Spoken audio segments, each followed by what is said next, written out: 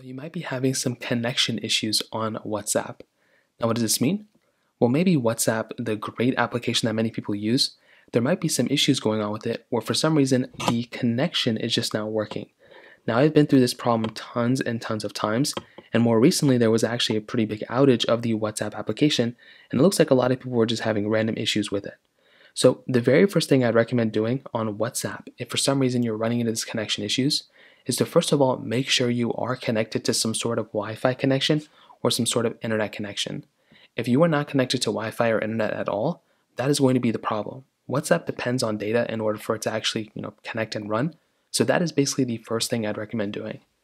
Now, if for some reason that's not working, what you'll want to do is you want to make your way over to your App Store, your Google Play Store, or if you download WhatsApp from, and you want to go and search up WhatsApp. So go and search up WhatsApp like you normally would. And what you're going to want to do is right here, you want to go ahead and see if you can update WhatsApp. You can see I don't even have it installed on this phone, but you want to go ahead and update WhatsApp on your device. And that is probably going to end up at least addressing or fixing some, issues you may have here. For a lot of people, that's probably all you're going to have to do, and that might end up fixing it for you. But if it's a widespread issue, meaning that it is being affected, like the connection issue is affecting a lot of people, well, that might mean WhatsApp is actually down. So what you can actually do is you can make your way over to a website like downdetector.com or is it downrightnow.com, one of those types of websites. And what they're going to do is they're going to tell you all the services that are actually out.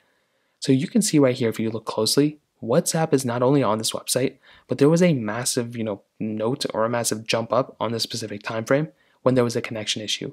If that connection issue is happening in real time, like for example, like with Square or with like Verizon or whatever these other places are, well, that probably means that, that specific application is down and you're just going to have to wait until WhatsApp fixes their servers. And then once it's fixed, less people are going to complain about it like how it happened right here. So that is basically how it's done. If you have any other thoughts or questions, let me know in the comment section below. Hit the like button, that would mean so much, but definitely hit that subscribe button. More importantly than everything else, I love every single one of you guys. Hopefully I'll catch you guys in the next video. Peace out.